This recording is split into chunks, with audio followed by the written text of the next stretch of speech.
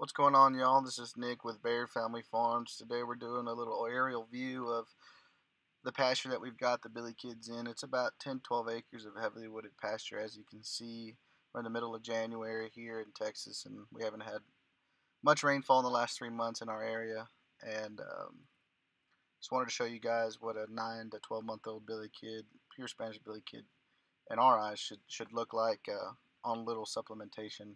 I'm not going to sit here and lie to you guys and tell you that we don't feed our goats. We do supplement these goats about half pound to a pound per head per feeding, and they're getting about 1 or 2 feedings per week.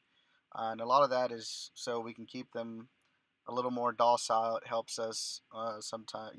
We're a 1-2 person operation. Most of the time, it's one person, me or my wife, moving these goats on our own, and we need them to be a little more handleable and not so wild when moving them from one area to the other, especially when they can be miles apart. I guess one of my biggest pet peeves is when you go to somebody's area that's advertised that they've got pure 100% range forage goats that get out there and survive, but then you get there and you're seeing obvious signs of being fed heavily, i.e.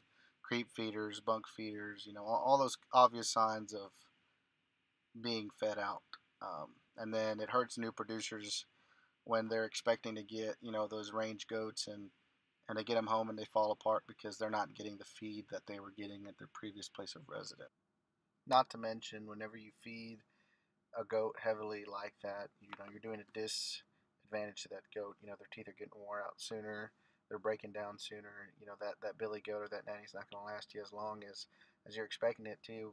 And in here we're after longevity. We want these animals to last longer than 7-8 years. We want billies to be breeding 7, 8, 9 years of age with no problem, not breaking down, not dying and stuff like that.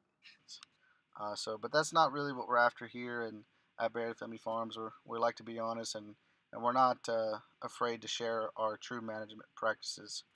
So like I said, we're going to go down here and take a look at some of these kids and what they're looking like. There's a few in there that are a little bit younger, and then there's one that's a herdsire. He's about 3 or 4 years old.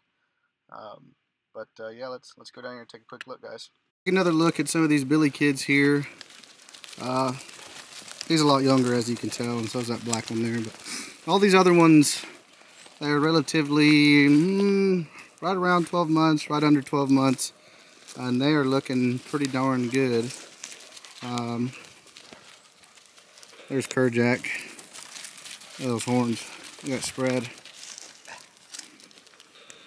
But we've been keeping a close eye on that guy there.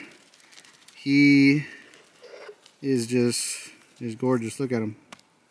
You can't get much prettier and better than that right there. All these guys, they got exactly what we're looking for.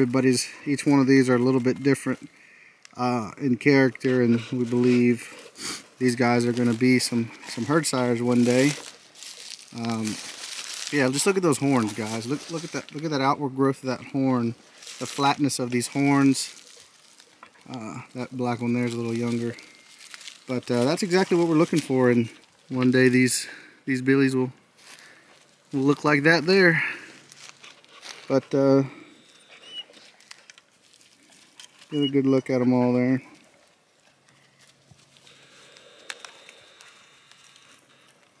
Look at those horns on him. Perfect. Does not get much perfect on a young Billy Kid than that right there. High hopes for that one. That's Bruce. For you guys that don't know, that is Bruce, son of Mac.